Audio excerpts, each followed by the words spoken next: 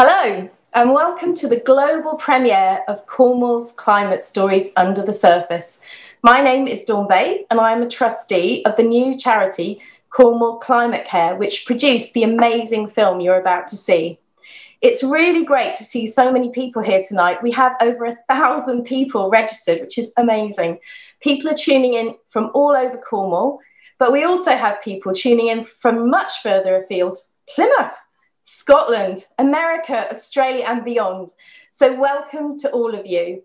We'd actually really like to hear from all of those of you who are not in Cornwall. So as a little experiment, hopefully you can see on your screen a chat box on YouTube. So do put in the chat box where you're watching from, and we'd love to say hello. So have a go at that, and we'll say hello to you.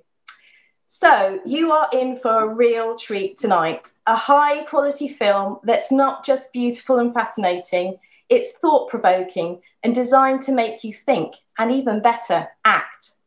In a few minutes, I'll take you through the running order for the evening, introduce you to the makers of the film and explain how you can get involved tonight. But before I do, I just want to say a few words about the context for this important film.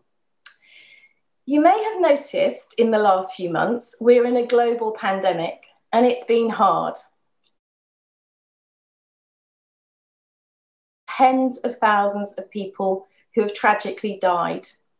People have lost their livelihoods and their homes. And even at the easiest end of the scale, it's been tough. It's been lonely, boring, difficult to adapt. But while the media is packed with wall-to-wall COVID coverage, full of shrill headlines about how we're all doomed unless we get vaccinated, there's an even bigger emergency going on. Something that is much more serious, much more dangerous, and ultimately poses an existential threat to all of us as a human race. Climate emergency. The impact of what we are doing to ourselves, to our beautiful, precious Earth and its natural resources. I don't know about you, but sometimes I find it really hard to get my head around the idea of climate emergency. The scientists that say it's not just 10 seconds to midnight, it's just 100 seconds to midnight for planet Earth. It's easier for me to think that climate change is something that's happening over there. It's for polar bears on ice caps. It's a big plastic rubbish heap in the middle of the Pacific Ocean somewhere. That's why Cornwall Climate Care, a new charity, has been set up to change the way we think about climate change. Cornwall Climate Care wants to show this isn't just something happening in the Arctic or islands in the Pacific. It's happening right here where we live. Climate change is local, it's personal, and it's happening right now here in Cornwall, on our shores, in our seas and fields, and in our communities. In a minute, I'm going to introduce you to the charity's founder and producer, Claire Wallerstein, who many of you will know, and director Bryony Stokes. Claire is probably best known locally for her environmental campaigns against plastic in the ocean with Rain Peninsula Beach Care. But she's also a journalist, author, and was a press officer for the International Fund for Animal Welfare. Bryony is an experienced environmental documentary videographer. She's made over 600 online films specializing in environmental topics. Bryony lives on an old wooden fishing trawler and says filming and living afloat in Cornwall for over a decade gives her a unique porthole view into the changing climate around our coastline. We're going to hear from Claire and Bryony in a minute as they introduce the film. Then we'll show the film, which will take about 30 minutes. And then it's time for you to get involved. We'll move on to a Q&A session. We're really pleased to have with us most of the experts who you're going to see talking in the film, and also Councillor Edwina Hannaford, Cornwall Council portfolio holder for climate change and communities. We'll aim to finish around about 9 or slightly later if it's lively. In the meantime, if you have any comments or questions during or after the film, please put them in the chat box on YouTube for the Q&A. I'm now going to hand over to Claire and Bryony to introduce the film. Claire. Sorry, already going wrong, not unmuting myself. Thank you, Dawn, and thanks so much to everybody who's tuned in tonight. I'm completely mind-boggled by the number of you that have come along, and I hope you're really going to enjoy it. As Dawn said, what we want to do really is to try and change the way that we talk about climate change. We feel that too often it's been presented as something that's a problem for other parts of the world or far off in the future. It's this kind of slow-moving problem. Which kind of feels overwhelming and scary, but also sort of unreal. And you might also even feel that we're getting on top of it because our government has set targets for us to get to carbon neutral by 2050. And Cornwall Council is even more ambitious. It wants us to get there by 2030. Targets are great, but what do they really mean? If we're going to get there, that's going to mean cutting our emissions every single year by the same amount that they've fallen during COVID. And that's a huge challenge. It can be done, but to get there, we're going to really all need to start acting now, and everyone needs to be on board. And the problem is they're not. As we all know, there's lots of misinformation out there about climate change. There are people who don't believe in it, don't understand, or maybe they don't even care. And many people can't afford to do anything about it because they're just struggling to get from one day to the next. And obviously, after what we've all been through this past year, many more people fall into that bracket. So for us, a big part of this film project is about reaching those people who are unengaged by showing that this is all about us right here where we live. The film we're going to show you tonight is an environmental film, but we're not only going to be telling environmental stories because we can't just talk about trees and whales and butterflies. Not everybody cares about those things, and we need to talk about things that everybody will relate to. So we're going to be making films about how climate change is going to affect our housing or our health, our food and energy. And we're also very keen to steer away from a kind of doom and gloom narrative because that really turns people off. So we're presenting the facts, but we're also focusing very much on the positives because we want to motivate and engage people. And we have got so many exciting and pioneering technological developments happening right here in Cornwall that most people don't know anything about. We've got the world's first electric ferry being built here. We've got the geothermal energy being exploited down in the granite lands. We're making green fuel from cattle slurry, all sorts of really cutting edge things. But we also really want to tell the stories of regular communities and individuals who are doing so much to restore nature, whether that's reintroducing beavers to help prevent flooding or restoring the peatlands on our moors or farming in more nature-friendly ways. Because the real point is this isn't just a climate crisis that we're in, it's an ecological crisis too. And we need healthy habitats and ecosystems to protect us from the challenges that climate change is going to bring. Lastly, we're also focusing our work on young people, because these are the people whose lives are going to be overshadowed by the challenges that are coming and the impacts of climate change. But the problem is that teaching about climate change in our schools is still very limited. The charity Teach the Future has recently run a survey which found that only 4% of school students felt that they knew a lot about climate change, and 75% of teachers said that they felt they'd had inadequate training to be able to teach children about it. So this is why we're really hoping to get our films into all the secondary schools and colleges throughout Cornwall. And we're working with a team of teachers to produce educational resources that can be used with the films to provide lessons across the curriculum.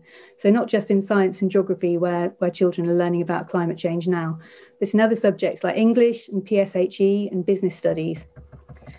Bryony and I are both parents ourselves, and I'm sure very many of you watching tonight are too. And of course, nobody wants to paralyse young people with fear and eco-anxiety. But our young people do need to be emotionally and practically prepared for the challenges of a different world, and also the jobs and innovation that will come with the green economy. So personally, I started doing this because I was worried about my children's future. I am still worried, but now I feel more hopeful because I've been so inspired by the amazing people we've met all over Cornwall who are working on different aspects of this massive challenge, and we've really only just begun. We definitely don't have all the answers, and we're not promising to give you all the answers in our films, but we do hope that we can start conversations. And we're really excited about bringing you all the next episodes in this series over the coming months and years. And now I'd just like to hand over to Bryony. Hello, everybody. Thank you for coming to watch the first of Cornwall's climate stories, Under the Surface. It's a 30-minute long documentary that was actually pitched to be a 10-minute series of films, but there were just so many stories to tell and too little time to tell it in. I'd just like to say at this point, thank you to Amanda Tunison for her help on the script editing, or this would have actually been 2 hours. It's the first in a series. The first one is narrated by Claire, the producer, who we just met, as the story was hers, but the following films will be narrated by a different local person with experiences in the topic. We have some really exciting ideas for narrators for the next few films, but if you have a climate story to tell, then please do get in touch with us. We want to give a voice to people's real lived experiences so we can see real climate action instead of people just talking about it. I hope that it's going to help us all feel the need to get involved. Films should inspire, so it is time to tell the stories of the people who are just getting on and doing it. Different musician for each film. This one that you're about to see tonight, all the tracks are from the amazingly talented Simon Dobson. It's all been filmed in Cornwall, obviously. Cornwall is a great place to make these films as there is so much going on. Being on the coastal fringes, we may be the first to experience some of these changes, but we can also be an example for people all over the world in our response.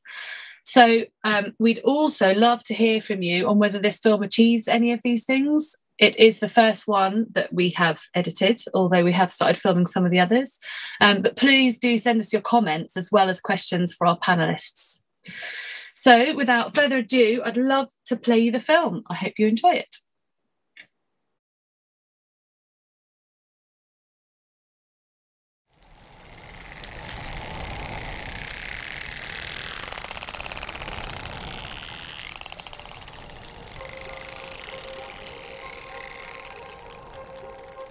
This is what defines Cornwall.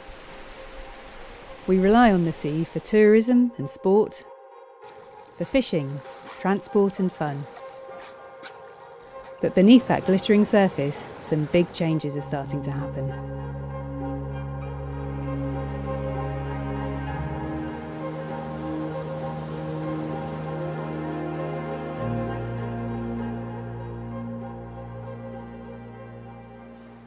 I'm Claire Wallerstein, and this is my climate story.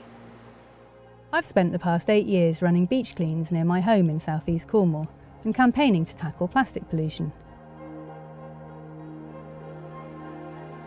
Volunteer groups like ours all around Cornwall have worked hard for years and removed hundreds of tonnes of plastic from our shores. It feels like the message has really been getting through. Most people don't have to think twice about what is the biggest threat to life in the sea. Loads of people just throw away stuff. Plastic. Plastic. It has to be the amount of plastics that's being discharged. First thing comes to mind is plastic. But marine experts aren't so sure.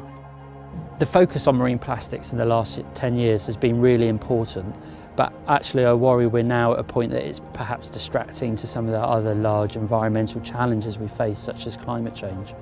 Climate change is happening. I know there are disbelievers, but it is happening. And unless we do something very rapidly, we are going to see really serious consequences in the next 10 to 20 years. The thing to be most worried about is temperature change in the ocean at the rate that we're seeing it. Definitely. Climate change in the marine environment usually conjures up images of things far away from home, like polar bears, melting ice caps and bleached coral reefs. But I wanted to find out if it's such a big problem in Cornwall, so I met up with scientist Matthew Witt, whose job involves satellite tagging some of the incredible marine species that visit Cornwall, including leatherback turtles, bluefin tuna and basking sharks. In the old records, this would be like a relatively good density hotspot for basking sharks, but not anymore. A basking shark is a plankton-eating shark. There's only a few plankton-eating sharks. The other one is the megamouth and the really well-known whale shark. They can grow up to 10 metres long. They produce few young in every few years, and the period over which that young shark develops inside the female is probably up to something like 2 years. Since 2012, we've tagged 90 sharks, and they've made some fantastic movements from Scotland all the way down to Morocco, and to the Madeira and the Canary Islands. But in more recent years, the numbers reported off our coast have plummeted. Public sightings of basking sharks reported to the Cornwall Wildlife Trust fell from over 200 in 2006 to just 6 in 2019. Understanding how the population might be changing is actually really quite challenging, because unlike dolphins and porpoises, they're not obliged to come to the surface to breathe, so counting them is really very hard. There are still many unknowns about what's driving the sharks' decline, but one likely reason is changes to their food source. Basking sharks are a bit like blue whales. They're some of the largest animals in the world, and they sustain themselves on some of the smallest. So when plankton changes, we think so do the behaviours of basking sharks. The shark's food source is changing, and plankton analyst Marianne Wotton is worried. When we look at the beautiful environment that we've got here, the sea, most people don't stop to think about all the billions of organisms that are in the sea. They might think about fish, mammals, seals, dolphins, whatnot, but who really actually holds up a jar of seawater and thinks, oh yeah, there's plankton in there? It's kind of not on our radar, really. There's thousands of organisms that form plankton. We can separate them into two distinct groups. We've got the phytoplankton, the plant plankton, and just like plants on Earth, they're important because they release oxygen into the atmosphere. So up to about 50% of the net oxygen that's around us now is produced by the phytoplankton, the plant plankton. So that means that every other breath is a plankton breath. And then we have these animal plankton. They're also important because, of course, these guys form the food for other animals higher up in the trophic chain. So we've got small fish feeding on them, some seabirds feed directly on plankton, and then we have these amazing baleen whales, of course, that they feed directly on plankton too. But you don't have to feed directly on plankton for plankton to be important to you in the sea. Most animals, their life is dependent on plankton at some point in their life history. Plankton are an amazingly important part of the food web. Without plankton, the oceans would be barren. We'd have less oxygen in the atmosphere. But crucially, all of these thousands, billions of plankton that are in the ocean, what happens to them when they die? Well, they rain down, they settle down, and they become part of the sediment, and they lock away carbon. Marianne works for the Continuous Plankton Recorder, which has been running for nearly 90 years. It's the longest running and most geographically extensive survey of its kind anywhere in the world. So far, it's sampled more than 7 million miles of ocean, and it's been detecting some disturbing shifts in plankton populations. The warmer species are moving gradually further north, and the colder water species are retreating further and further north. And that distance is about 10 degrees latitude in the last 50 years. And that's in response, direct response to sea surface temperatures induced by climate change. Not so long ago, the Cornish coast was the stronghold for a species of cold water plankton that was an incredibly important part of the marine food chain. But now, a different species is moving in, spelling major changes for the fish we eat and all other life in our seas. There's two copepods in particular that we find around the coast here that are really quite important for fish in particular, larval fish, and all sorts of other organisms. The cold water copepods now disappeared. This warmer water one has moved in there. You might think, okay, well, one's moved out, another one's moved in. Everything's all right still, isn't it? It's always more complex than that. Although a warmer water one's moved in, its seasonal peak is a different place in time, and it's nowhere near as abundant, nowhere near. So that means now larval fish that come along, that have always come along for hundreds of years and expect there to be food around, well, now there's just not as much food around. This mismatch between the times when plankton is around and when the animals actually need to eat it is already having dramatic effects, as ornithologist Mark Grantham explained to me. These cliff areas are a bit of a scarcity these days. If you go back even just 20-25 years, we would have had a dozen kittiwake nesting sites like this dotted around Cornwall. Since then, we're now down to 5. Kittiwake is Britain's commonest gull, but we don't think it is because they're either nesting on inaccessible cliffs or in the winter they're spending their time out at sea.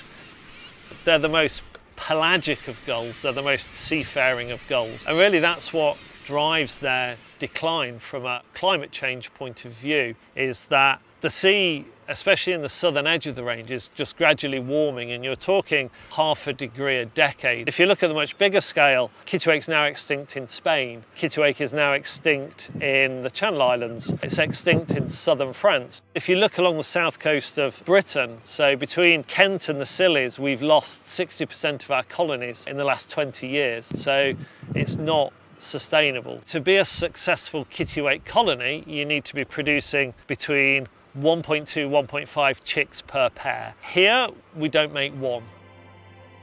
Kittiwakes feed on small larval fish and sand eels, which in turn feed on plankton.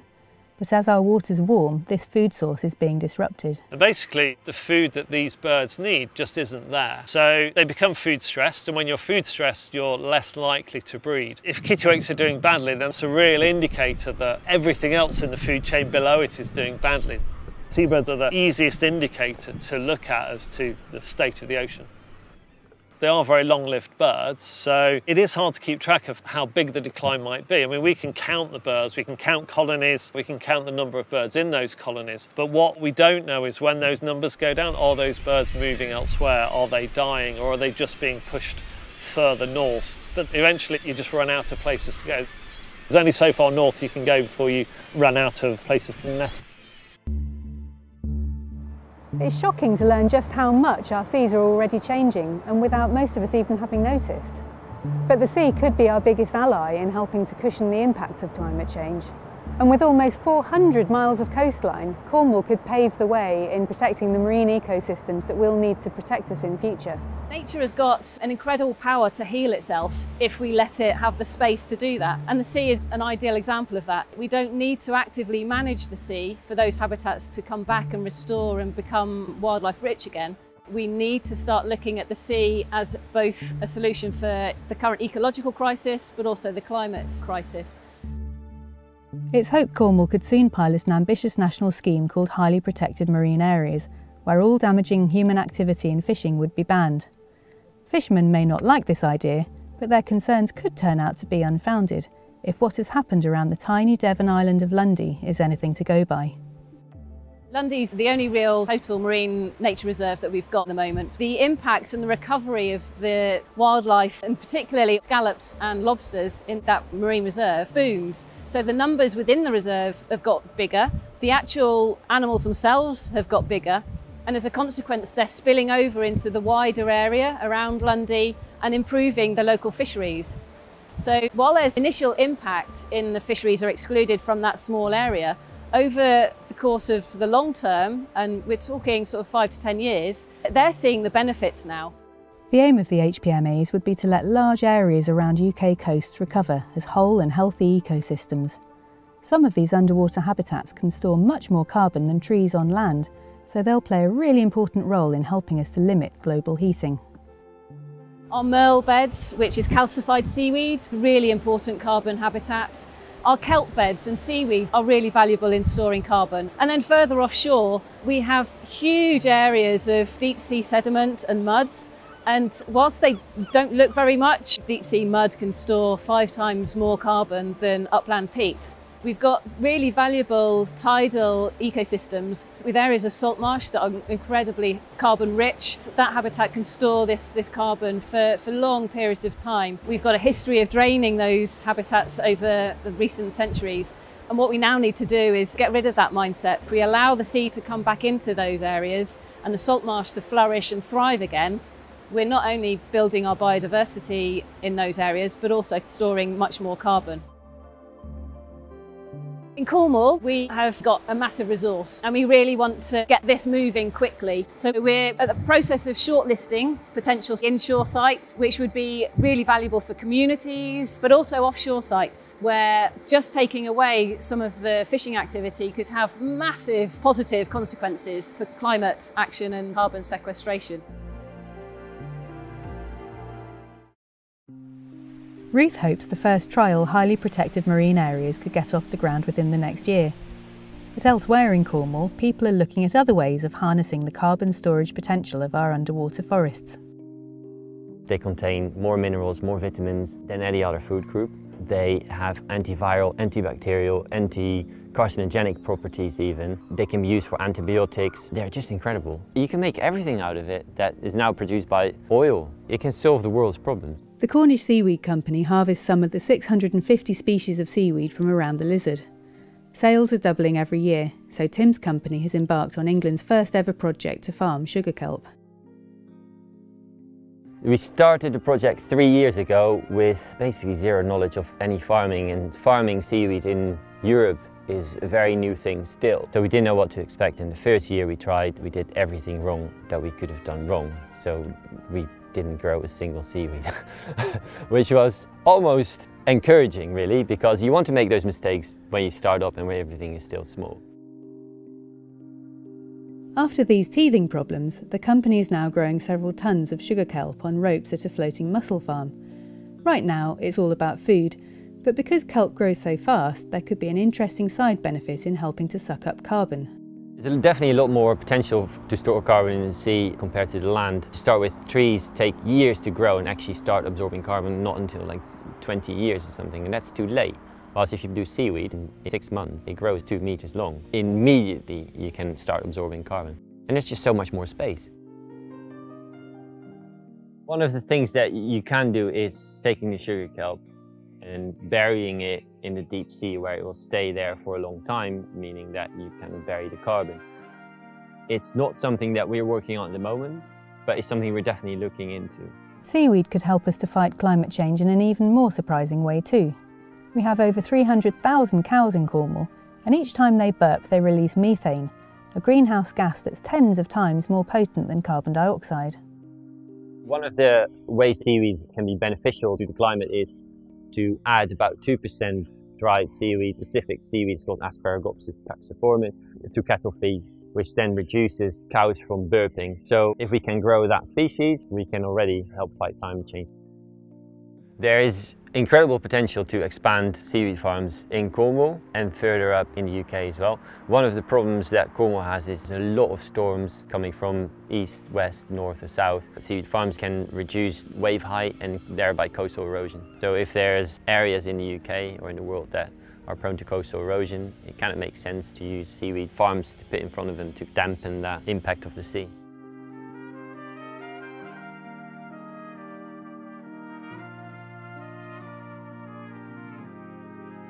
Increased storminess as our climate changes is a problem for many marine animals too. Sue Sayer has dedicated the past 20 years of her life to studying Cornwall's grey seals, and she took me out onto the cliffs near where she lives to explain more. Seals in Cornwall are very special because they are at the southernmost range of their species range. In the UK we've got 34% of the world's population, but even so there are more red squirrels in the UK than there are grey seals. So this is not a massively numerate population.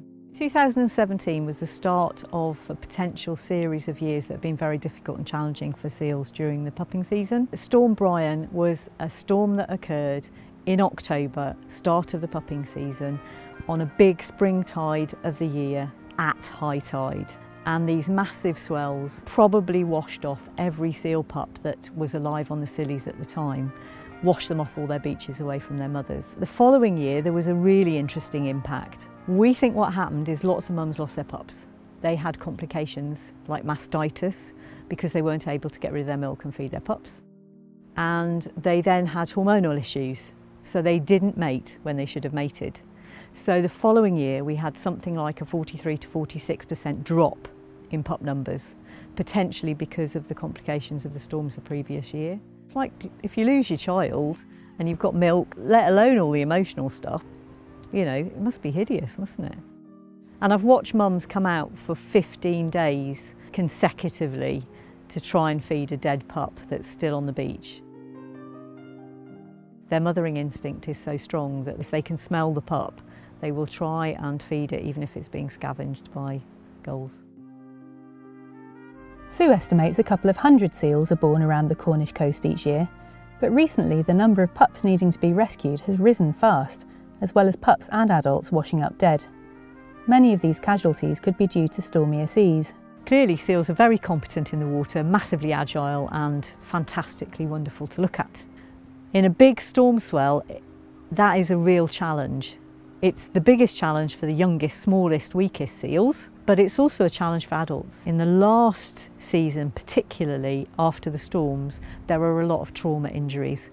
Bashed heads, hemorrhages on the brain, broken jaws, cracked ribs, that kind of thing, when animals just lose control and crash against a rock in a big wave. Climate change is also bringing heavier rain, which you might not think would bother a waterproof species. The rain has been coming in extreme events and it saturates the rock, and then the rock slides, and it slides over a haul-out beach and seals get killed underneath the rockfall. We've had that happen on numerous occasions, but much worse than that is when it happens on a pupping cave in the pupping season. One of my favourite seals, I saw her just outside the cave just before the rockfall happened. I went the following week and I just couldn't believe the transformation in the cliff because it looked like a different place. I haven't seen her since, so I'm guessing that she and her pup and numerous other mums and pups would have been in those sea caves and perished. Seals in Cornwall usually give birth between August and December, but Sue thinks that might change. As our winters become stormier, pups born earlier could become more successful. This might solve one problem, but could cause another, especially as Cornwall's tourist industry grows. Most seal pups tend to be born in remoter places. Often on the north coast here, it's on beaches that are inaccessible, which is fine. However, a pup will leave the beach at 3 weeks, and those are the animals that tend to come into conflict with humans because they'll rock up on a public beach because they're exhausted and just want to sleep. It's a public beach and people just want to have a look. If you shift the cycles of the natural world, that interaction and conflict between us and nature is going to get worse.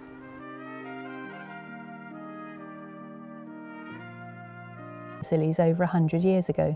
Pittosporum was brought to the islands primarily by farmers to fence or hedgerow fields to protect the flowers in the flower fields because of the wind that we have around the islands. One of the downsides to the tree is that it has these little pom-poms on. Birds really love the seeds within the pom-poms, so our land birds will eat the seeds. They then disperse all over the islands. We've now got trees on all of our uninhabited islands. Now, when you think about gulls, puffins, Manx shearwater, they like wide open spaces where they can see predators, where they feel that they can protect their chicks the best. They like rocky outcrops that they can stand on and they can kind of survey the land beneath them.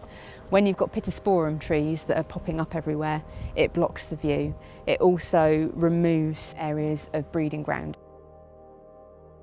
So the ranger team will go out to our uninhabited islands and they will remove Pittosporum trees. It's a huge task because they're really fast growing. They self-seed too, so once you've got a tree on an island it just kind of pops seeds everywhere. Their main tasks in the winter is going to our uninhabited islands and trying to keep them how they used to be, so wide open spaces that the birds like. With the severity and frequency of the winter storms, the ranger team can't get to the uninhabited islands as much as they used to be able to, because when they go there, they go on a dinghy with brush cutters, chainsaws, all of the equipment they need, and it's beach landings or rock landings for most of the time. And obviously if we've got big ground seas, big swells, they can't land on the islands.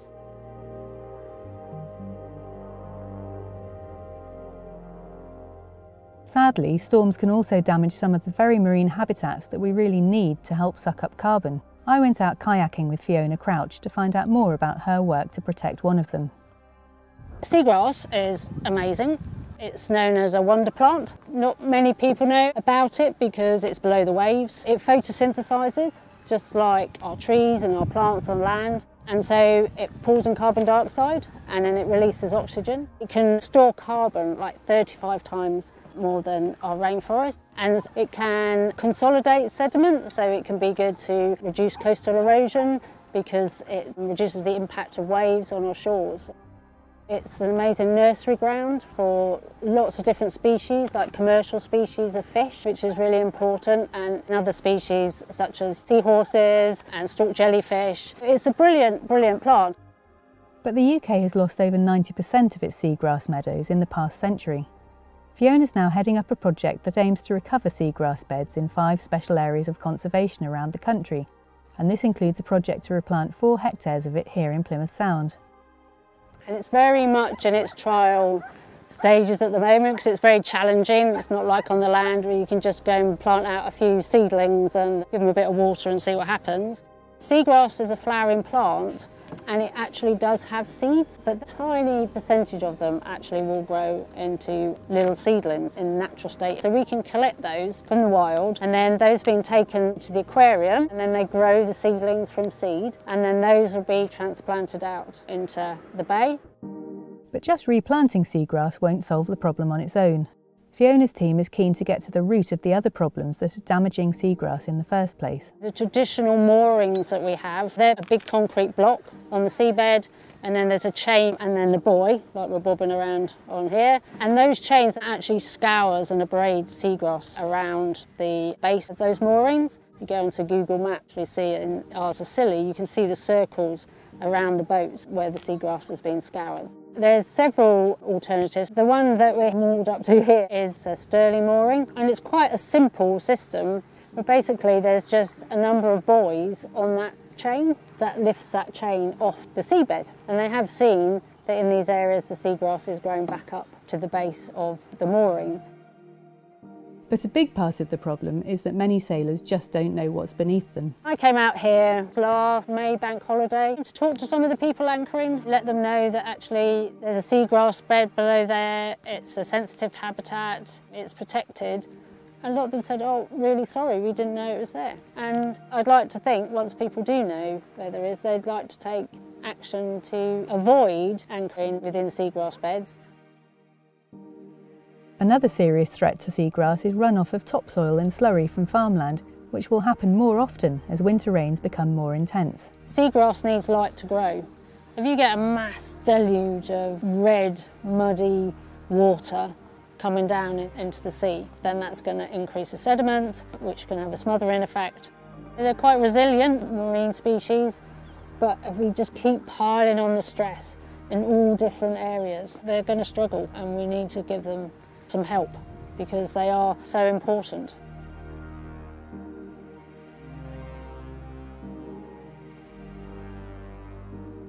And ironically, our efforts to fight climate change could actually create another source of stress for marine habitats.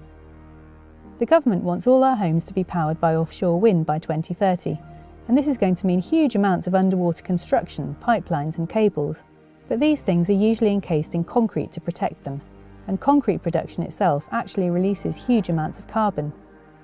Now one local company has come up with an ingenious low-impact alternative involving this pile of Cornish china clay waste and what looks like a heap of old washing machines.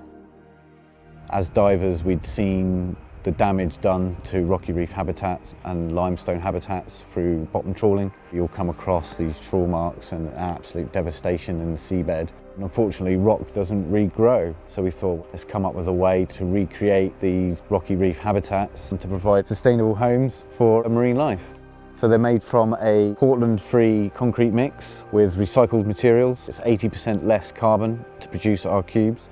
We need artificial reefs because there's a massive decline in our commercial fish stocks and marine species in a whole, worldwide. Primarily that's because of man's interaction with the ocean, and whether it's building offshore wind farms, oil and gas platforms, or trawling for shellfish, we've caused a lot of damage, and we need to act now to put something back and give the species somewhere they can grow up. They look very grey initially. Once they're deployed, after about 3 months, you'll have a very thick biofilm already adhering and covering the cubes, so a green browny colour, and that is the start of the reef build. And from that, you'll get barnacles, you'll get tube worms, you'll get kelps, we'll get seaweeds. We'll all adhere and start growing from the cubes. James hopes they could also be used to help restore fragile habitats around the world that are already being affected by climate change. The company's trying to propagate coral onto the cubes and also trying to grow mangrove seedlings in them, which could help to build up coastal defences in low-lying tropical countries. But as sea levels rise and storms increase, they could help Cornwall too. Cornwall's got a very, very long coastline with lots of open areas to the sea and coastal erosion. And if we can protect the coastline from the damage and from the storms and provide marine habitat for organisms, then it's a win-win. Our current production is probably 200 to 250 different size cubes per day, but we're hoping to upscale our manufacturing on a much larger scale with batching plants and other machinery. We could be producing maybe 2,000 to 3,000 cubes a day, and we need to do that to actually have an impact. Ultimate goal, 20 years time, I'd like to see reef cubes, or if not reef cubes, nature inclusive design used for all offshore construction. We've got the technology, we've got the know-how, and we shouldn't be building stuff in the sea if it's not going to benefit the sea life as well.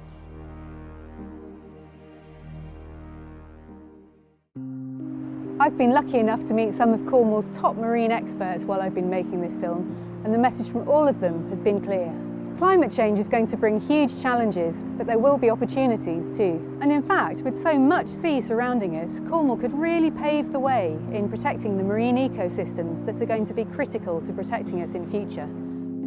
It's still not too late as long as we all get on board now and do our part to protect the sea, because it controls our climate and supports such a vast array of life, and that life includes us.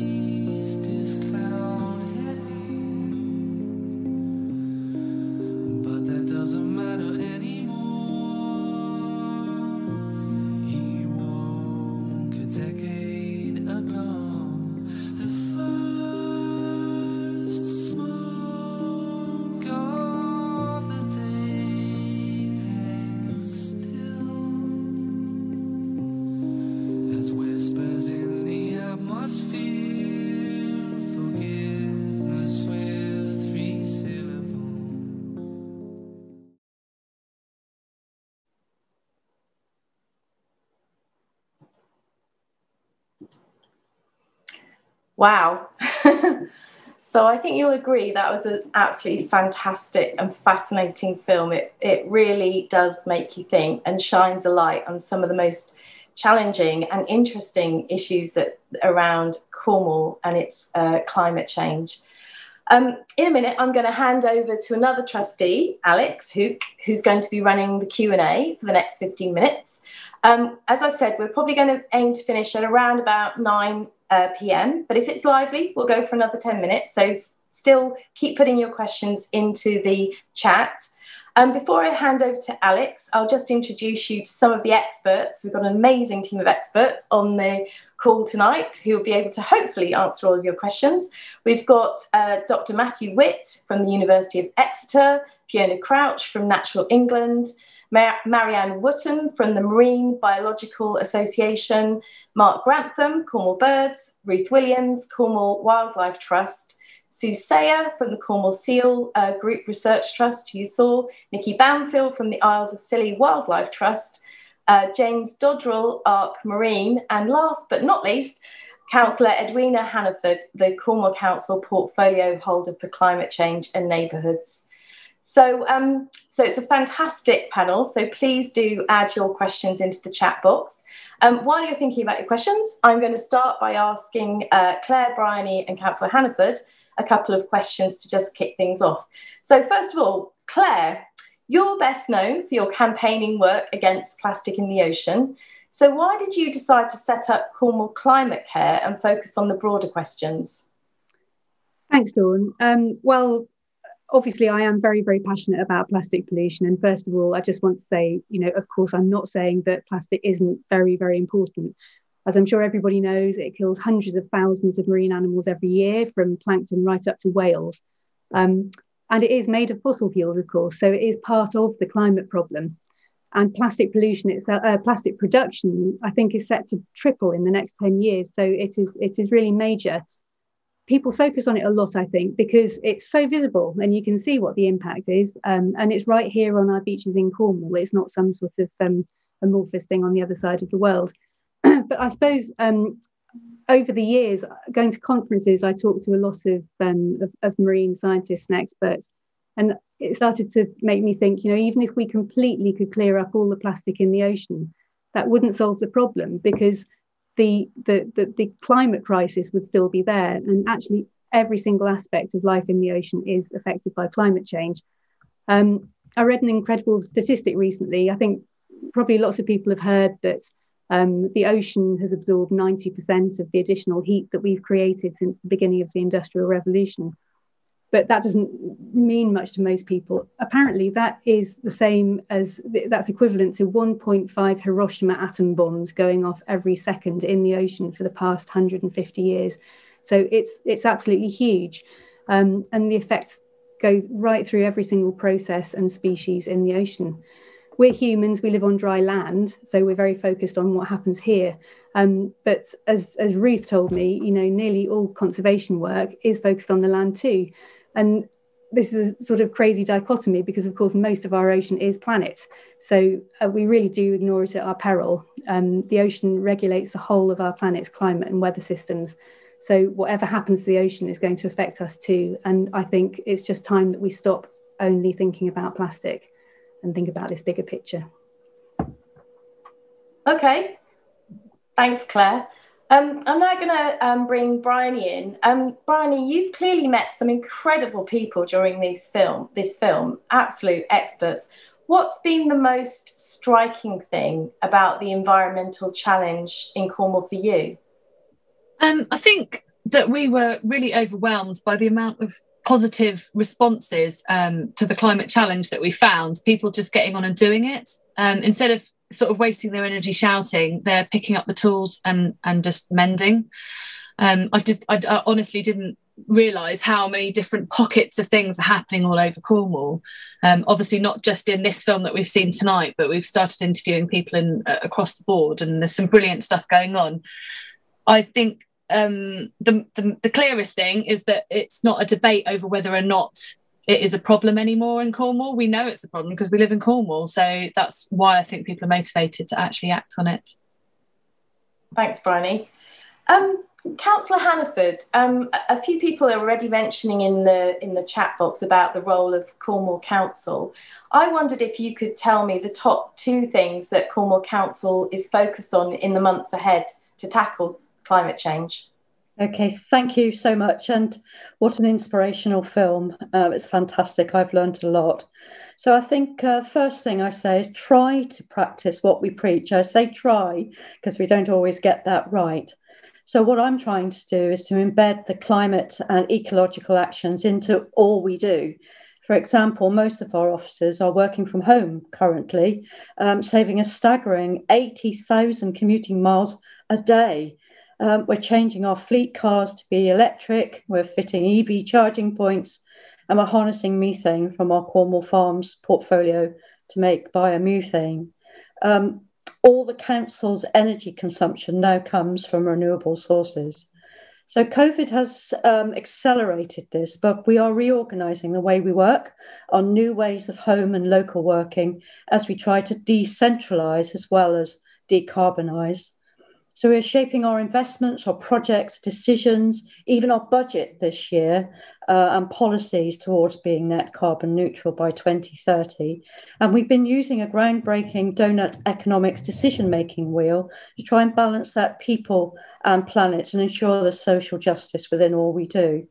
So we are investing in whole house retrofitting, planting of forest, investing in onshore and offshore floating offshore wind turbines, and introducing curbside food waste collection that will be anaerobically digested.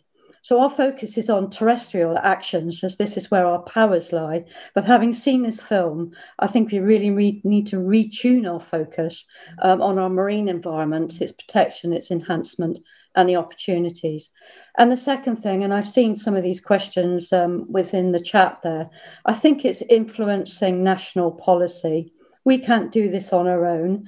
Cornwall Council can do a degree of stuff, but we really need government to step up.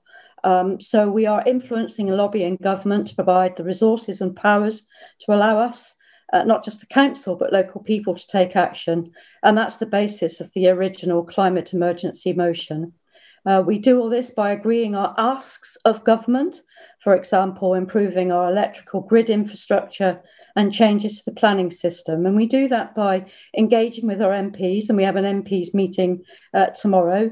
But we also work nationally and collaboratively with other local authorities through the Climate Resilience Task Force, which is building their ask towards COP26, Countryside Climate Alliance through UK 100. We've got a lot more to do, and there are anomalies, hold hands up, but the intent is there. We really want to embed the climate and the ecological emergency into all we do. Thank you. Thanks, Edwina. That was great. It's a huge subject, undoubtedly, with some huge challenges, but it is very interesting to see and hear what's actually happening. Lots of things that many people, I think, on this call have not heard about. So, Alex, would you like to pose some of the questions to our panel, please? Great. Thanks, Dawn. It's been hard work keeping track of all these comments. They're still coming in like ticker tape. We're not going to be able to answer all the questions, but we'll give it a good go. We've had some fantastic comments on the closure of the film.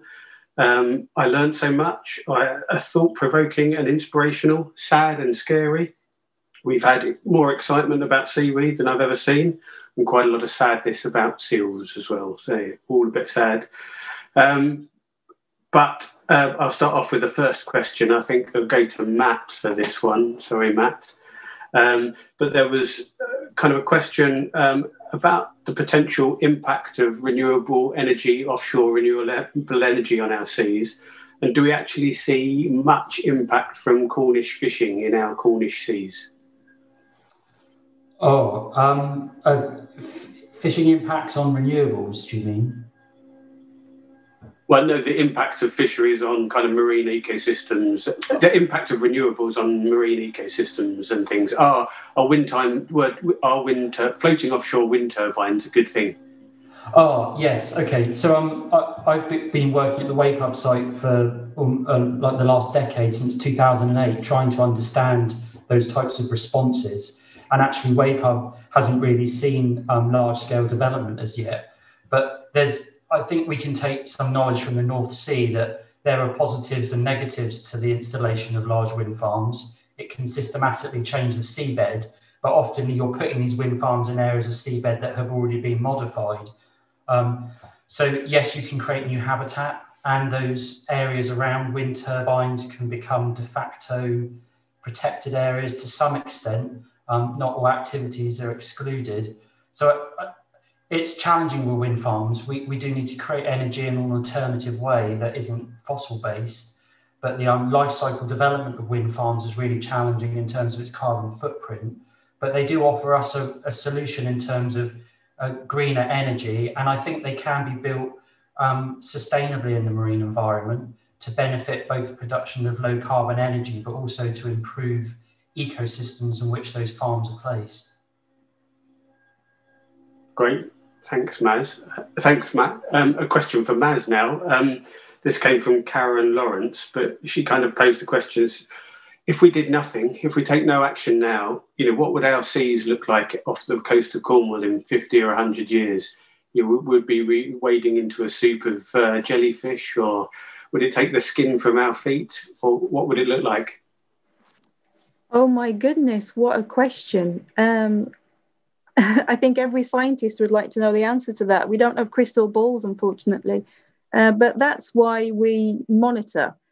So where I work, we've got a long-term time series, and it's only by using that time series we can look for patterns. And that's what helps us to make some predictions, I guess.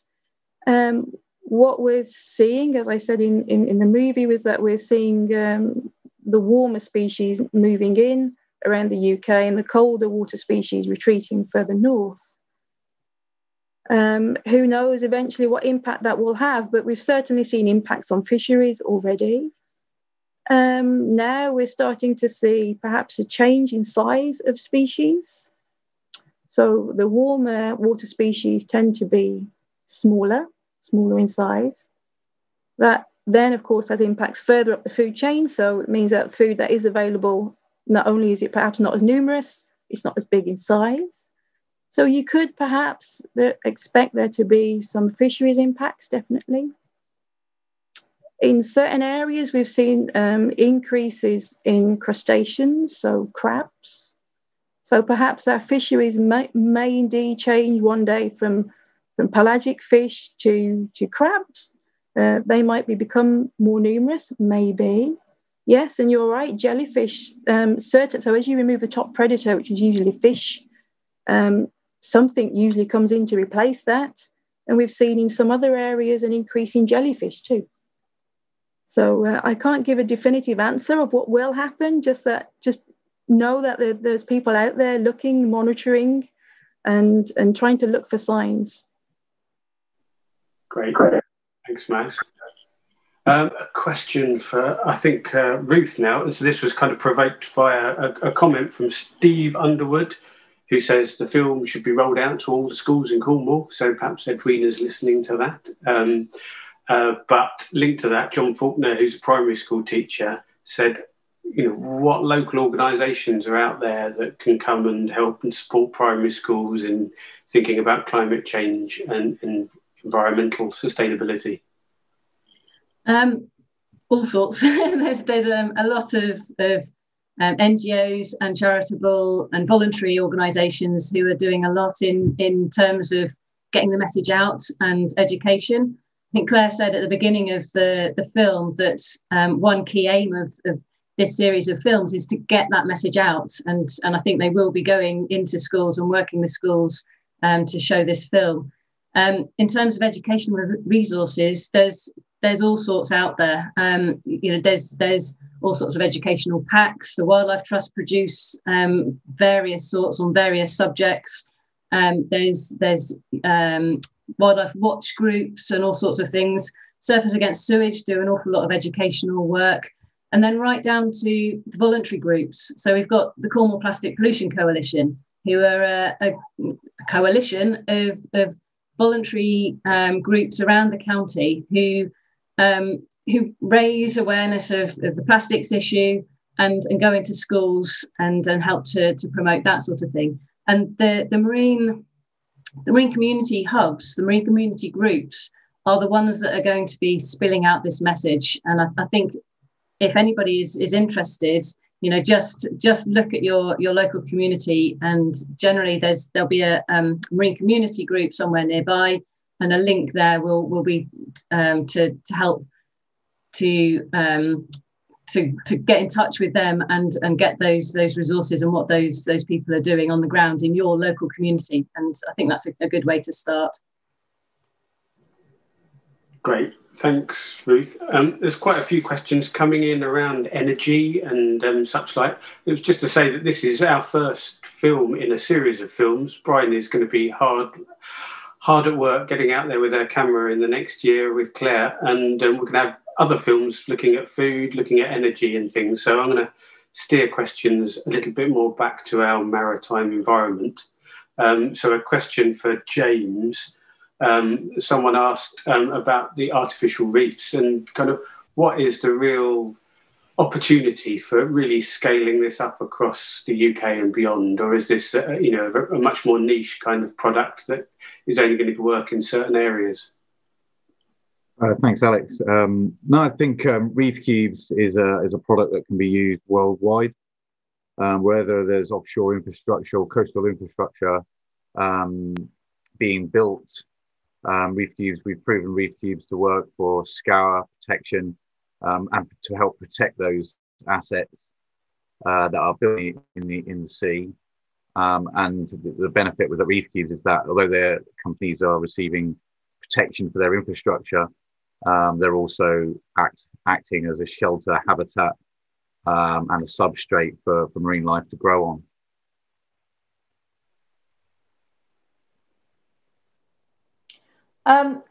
Thank you very much. We're just at 9 o'clock. I think because we've got loads of other questions, Alex, by the sounds of it, we might give it another 10 minutes. So we'll have a hard stop at 9:10, but there's still time for a few more questions. So if you want to pitch a few to our panel.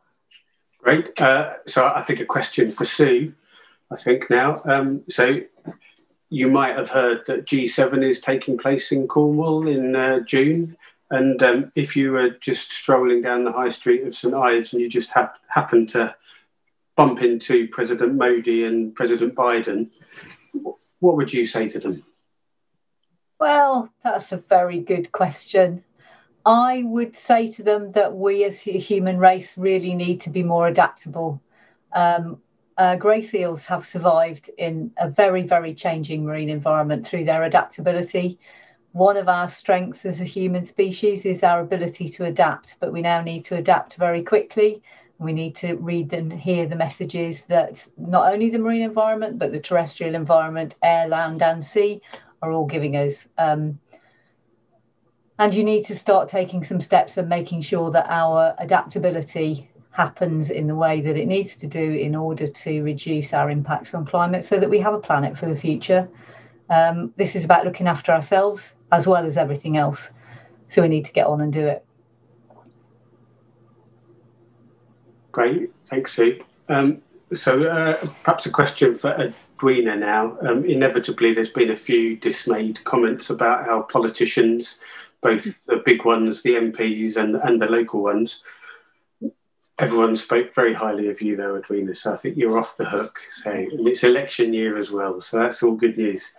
But what can residents do in Cornwall to support the pace at which Cornwall Council can move? So not asking what more should Cornwall Council do, but how can residents help Cornwall Council?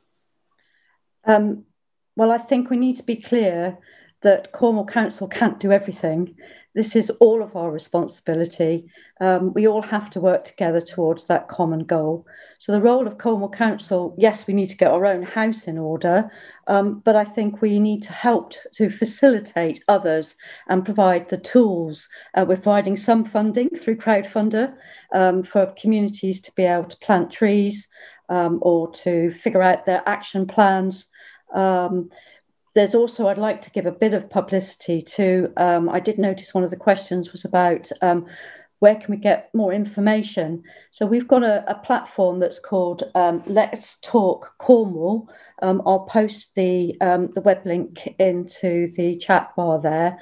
So there's all information about our nature recovery plans. We're one of only one pilots in front 5 in the whole country to try and rebuild nature.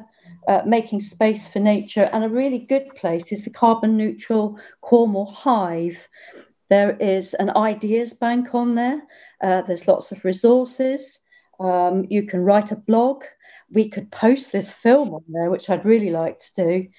So rather than giving a quick answer, I want to perhaps point you in a direction of where you can find out more information. The actual climate emergency development plan document, the planning document, is out for consultation at the moment, so you can make comment on that as well. So there's lots of resources. We can always do more, but we really have to do this collectively. So we're trying to join all the dots. So there is a schools forum that we're working with. There's the main emitting sectors in Cornwall, whether that's from public transport or housing.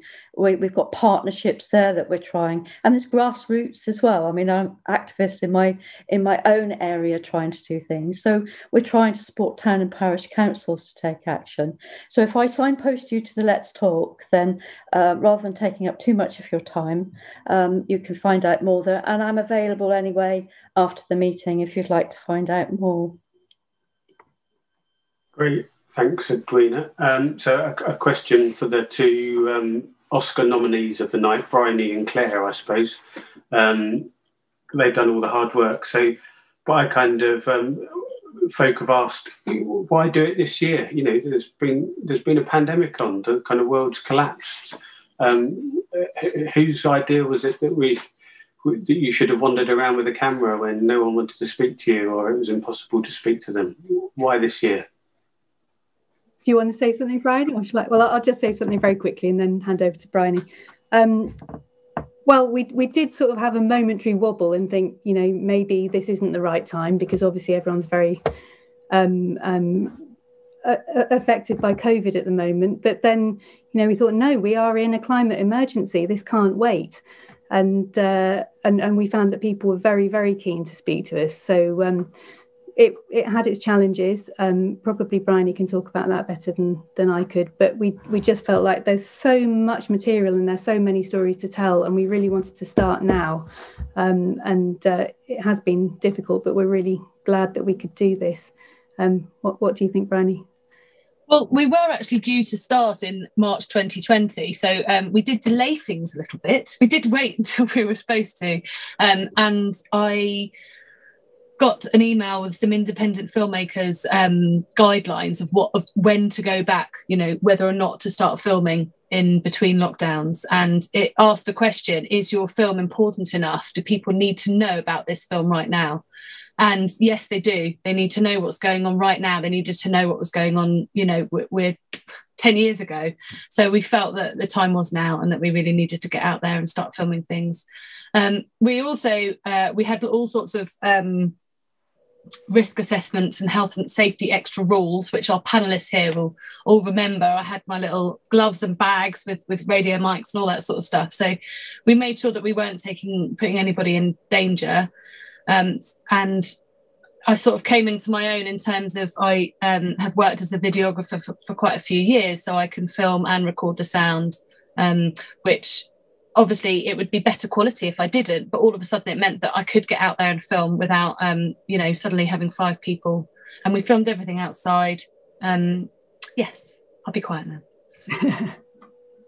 You both. So a final kind of large question for Mark and Fiona and then Nikki, because I've not posed a question to them.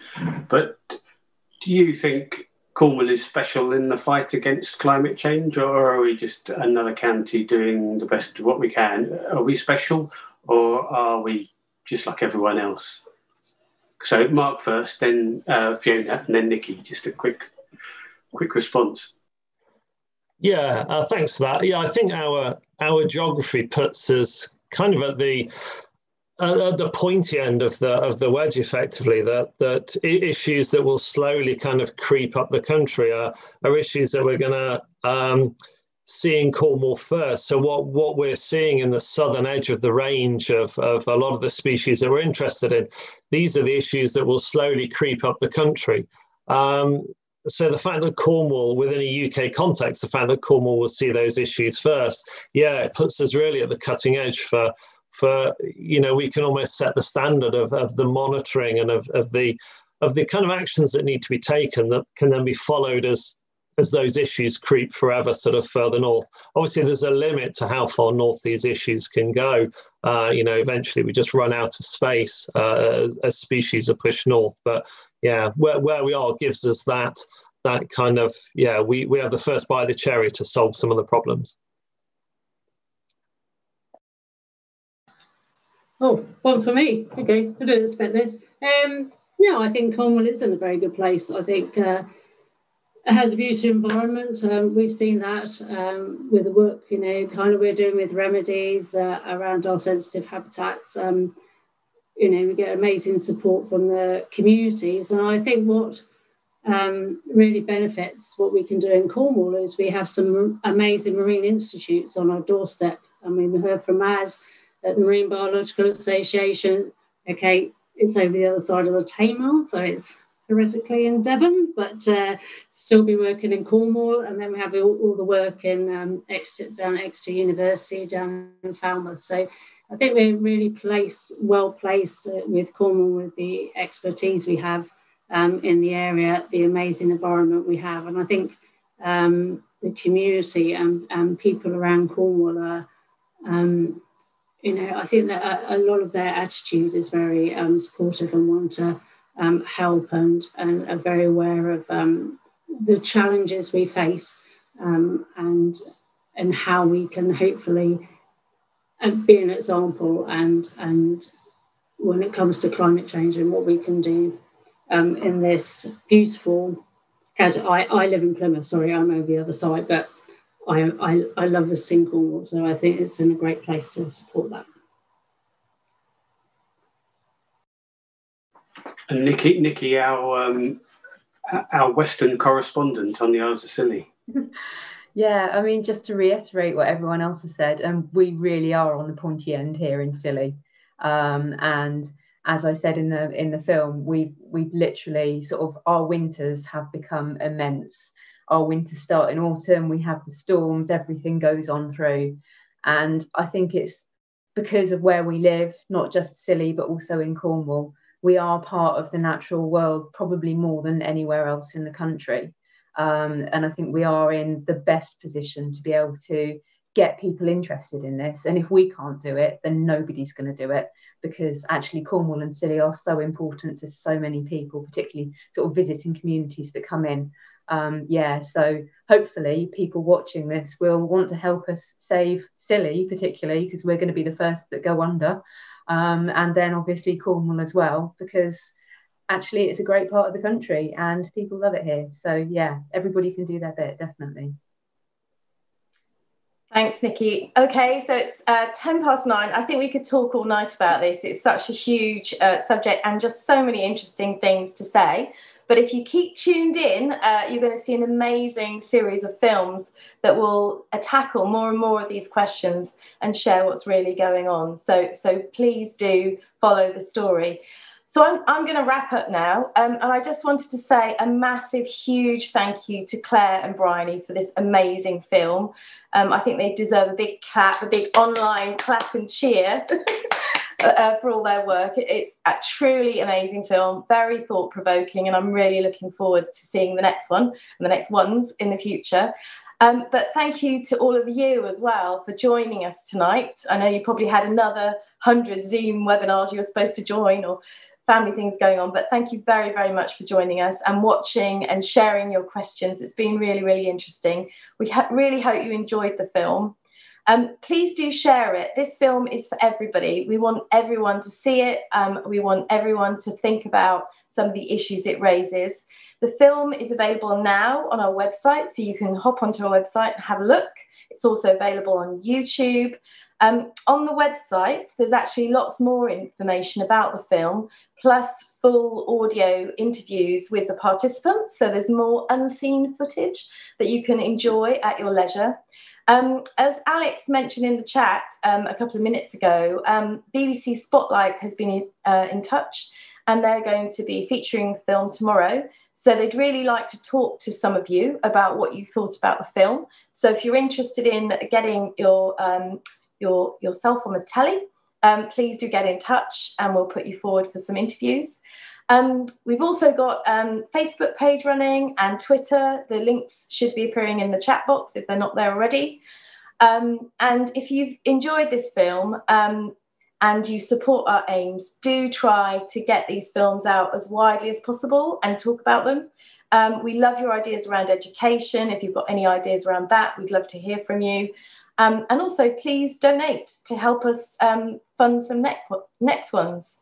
And there's a little donate button on the website, so check that out. Anyway, finally, thank you very much again to Claire and Bryony. It's been an amazing hour and a half. Thank you very much. I hope you enjoyed everything, and I really hope you'll stay in touch with us and follow our story. Good night.